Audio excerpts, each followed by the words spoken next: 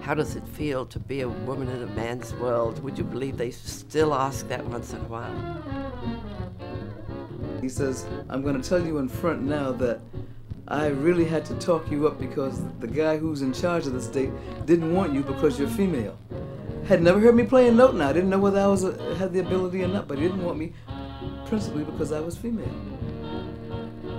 You had to prove yourself. A man is accepted until he proves himself that he's not good, whereas a woman, you have to prove yourself to be accepted. Fellows say, gee, you're really good for a bunch of girls. Oh, thank you. You know, you're pretty good for a bunch of guys. He would follow me around. He'd say, you know, you keep playing so good every night. I heard that girls have a period and they get kind of cramps and things. I said, Johnny, I play better when that happens. He said, you're going to be rejected because you're a woman and you're black. That's 2 strikes against you.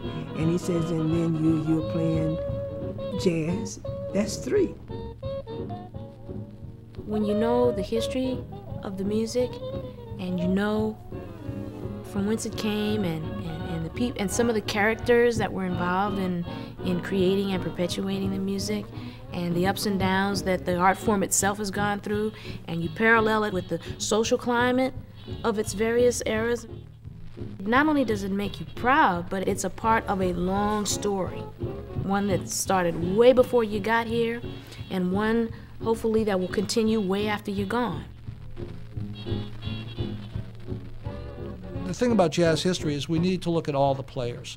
We need to have everything on the table if we're going to appreciate the fullness, richness, the diversity that exists in jazz. It's a reflection of American culture.